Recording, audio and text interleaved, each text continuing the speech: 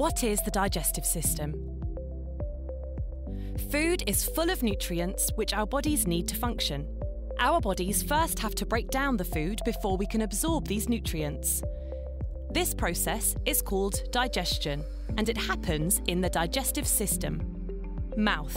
Our teeth cut, crush, and chew food.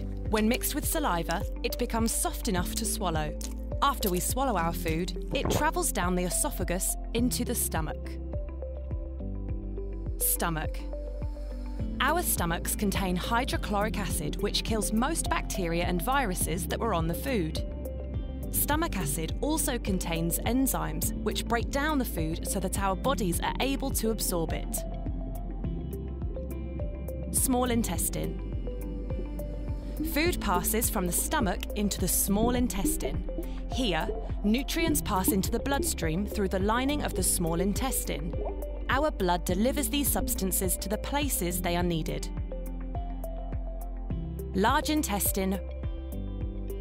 By now, our bodies have absorbed most of the useful substances from our food. What's left is a smelly mixture of waste substances, water, fibre, bile and bacteria. Doctors call this faeces, but you probably know it as poo.